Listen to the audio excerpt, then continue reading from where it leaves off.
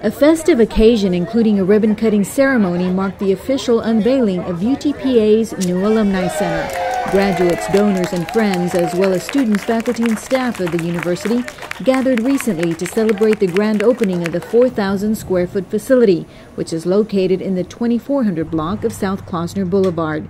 UTPA President Robert Nelson called this achievement a labor of love and a way to give back to the more than 60,000 men and women who have received their degrees over the years from the Edinburgh institution. When you think about 60,000 people having graduated from Pan Am, 60,000 people, and you think about how much good those people have done for other people, we owe them big time.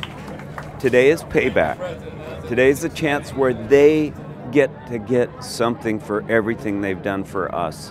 Previously, UTPA housed the Alumni Center in a small office on campus with limited parking for visitors. Now, plenty of space is available inside and outside the new building, allowing alumni, current students, and friends to hold meetings, receptions, and social and networking events, or just drop by to visit and have a cup of coffee. UTPA Alumni Association President Joey Gonzalez is thrilled that this day finally arrived.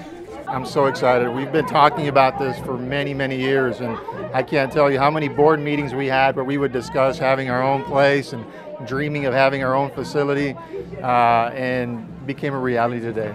Gonzalez, who is a UTPA graduate himself, says the facility is intended to be a one-stop shop for those connected to the university in some way or another, or who want to start getting involved. He's especially hopeful that the center will unite current students with alums. We had our own standalone facility. What it would do is it would draw students to the facility and also alum to the facility, and it'd be a great networking opportunity. In fact, Gonzalez says just recently a gathering was held at the new center where UTPA students studying law visited with attorneys.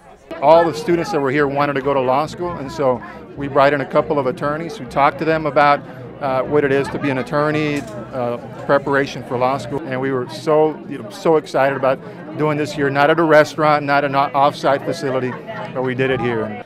I'm Sandra Quintanilla reporting for UTPA.